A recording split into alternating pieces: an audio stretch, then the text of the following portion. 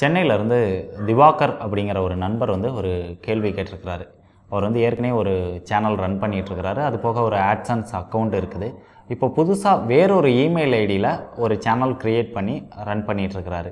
இப்போது அதுக்குன்னு தனியாக ஆட்சன்ஸ் அக்கௌண்ட் க்ரியேட் பண்ணலாமா, இல்லை இருக்கிற ஆட்சன்ஸ் அக்கௌண்ட்டையே எப்படி லிங்க் பண்ணுறது, அப்படி நான் லிங்க் பண்ணால் அந்த ஆட்சன்ஸ் அக்கௌண்ட்டுக்கும் ஒரு பின் வெரிஃபிகேஷன் வருமா அப்படின்னு பல கேள்விகளை கேட்டிருக்கிறாரு. இந்த கேள்விக்கெல்லாம் என்னென்ன பதில் அப்படின்னு பார்ப்போம். முதல்ல யூடியூப் பாலிசி, அதாவது ஆட்சன்ஸ் பாலிசி படி ஒருத்தர் ஒரு ஆட்சன்ஸ் அக்கௌண்ட் தான் வச்சுருக்கணும். நீங்கள் 2-3 மெயில் ஐடி வச்சுருந்தாலும் 2-3 மெயில் ஐடிக்குமே இந்த ஒரே ஒரு ஆட்சன்ஸ் அக்கௌண்ட்டையே பயன்படுத்திக்கலாம். அந்தந்த சேனலில் இருக்கிற ஆட்சன்ஸை வந்து யூடியூப் சேனலோட இந்த ஆட்சன்ஸை வந்து நீங்கள் மேனேஜர் அக்சஸ் கொடுத்து இந்த ஆட்சன்ஸை லிங்க் பண்ணிக்கோங்க. வேறு மெயில் ஐடியில் சேனல் இருந்தாலும் நீங்கள் லிங்க் பண்ணிக்க முடியும்.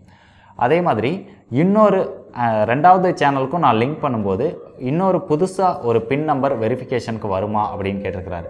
ஒரே ஒரு அட்ரஸ் தான், அந்த ஒரு அட்ரஸ்க்கு ஒரு தடவை தான் வெரிஃபிகேஷன் வரும். நீங்கள் எத்தனை சேனல் ஸ்டார்ட் பண்ணி ஒரே ஆட்சன்ஸை லிங்க் பண்ணாலும் இன்னொரு புது வெரிஃபிகேஷன் உங்களுக்கு வரவே வராது. அதனால் நீங்கள் ஒரே ஒரு ஆட்சன்ஸை வச்சுக்கிட்டு உங்களுடைய நியூ சேனலுக்கு லிங்க் பண்ணிக்கோங்க. அதுக்கு எந்த ஒரு வெரிஃபிகேஷனும் வராது. ஆனால் நியூ சேனலை லிங்க் பண்ணும்போது நீங்கள் 1000 சப்ஸ்கிரைபர் 4000 வாட்ச் ஹவர்ஸ் அப்படிங்கிற எலிஜிபிலிட்டியை நீங்கள் மீட் பண்ணதுக்கப்புறம் தான் உங்களுடைய சேனல் வந்து மானிட்டைசேஷன் ரிவ்யூக்கு போகும். ரிவ்யூ பண்ணதுக்கப்புறம் நீங்கள் எலிஜிபிலிட்டியாக இருந்தால் மட்டும்தான் உங்களுக்கு மானிட்டைசேஷன் எனேபிள் ஆகும். நீங்கள் அந்த சேனல்லையுமே ரெவன்யூ மேக் பண்ணலாம். 2 சேனலில் வர ரெவன்யூமே ஒரே ஆட்சன்ஸில் போய் உங்களுக்கு ஒரே அக்கௌண்ட்லேயே பேமெண்ட்டாக வந்துடும். அதனால் நீங்கள் அதை பற்றி ஒரி பண்ணிக்க தேவையில்லை. ஒரே ஆட்சன்ஸை மட்டுமே நீங்கள் யூஸ் பண்ணுங்கள். அதுதான் உங்களுக்கு சேஃபானது.